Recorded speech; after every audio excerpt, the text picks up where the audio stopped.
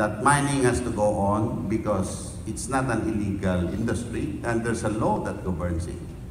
Now, initially the business sector was quite happy. Only the following day, Gina accepted the position and stock starts tumbling, no? You have to understand that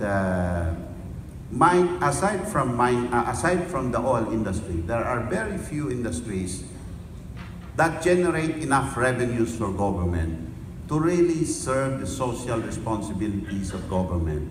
And mining is one of them.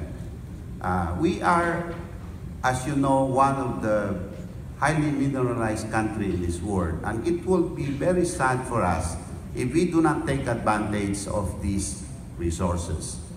There are a lot of places in the country in which the activities of mining in those areas are the only one perceived by the inhabitants as functions of government because they're really in the hinterlands, no? As MVP also said, I think we have to diversify our revenues. We cannot be only exporting electronics and depending on the OFW for the remittance. I think we have to diversify.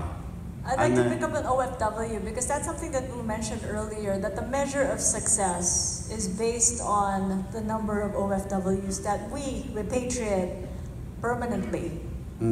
What is the NEDA's position? I just wanted to jump in here. In terms of that, is that the direction towards, because as you said, people are the most important.